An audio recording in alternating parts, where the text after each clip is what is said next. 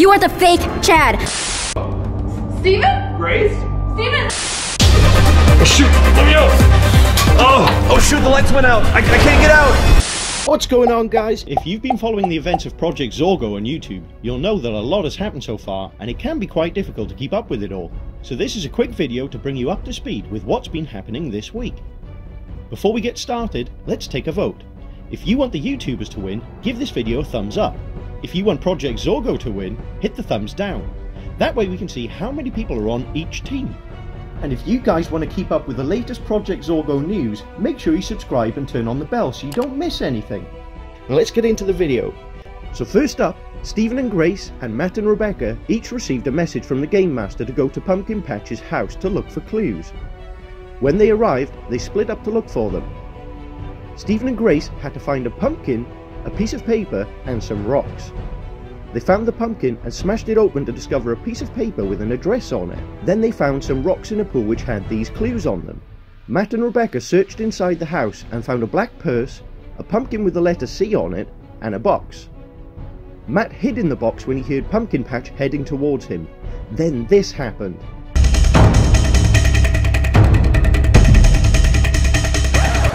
Wait, so the Game Master and Pumpkin Patch are working together? I didn't see that one coming, and neither did Rebecca and the Sharers, as they were all captured.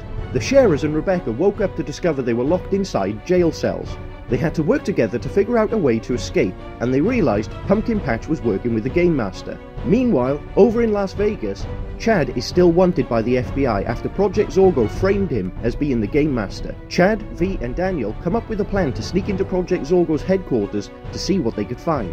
Chad and V split up, and one of the hackers tricked V into thinking Chad was on the walkie-talkie. He used V, who accidentally trapped Chad in an elevator. While Chad was stuck in the elevator, Project Zorgo was trying to get information out of him. Chad asked if he could go to the toilet, so the hacker released him for a little while. Chad used this opportunity to look for clues and found these. We figured out the answer was Paul and made a community post last night for you guys to let Chad know the answer. A lot of you also noticed this hidden clue. Now this has got a lot of people thinking that Jake Paul has something to do with Project Zorgo. I mean, it is a bit weird that the answer to the clue is Paul and Chad found a Jake Paul cushion, don't you think? So do you guys think he's working with Project Zorgo, or could he be their next target? I believe that the target channels are getting closer to stopping Project Zorgo with help from you guys. We need to keep watching their videos to look out for clues.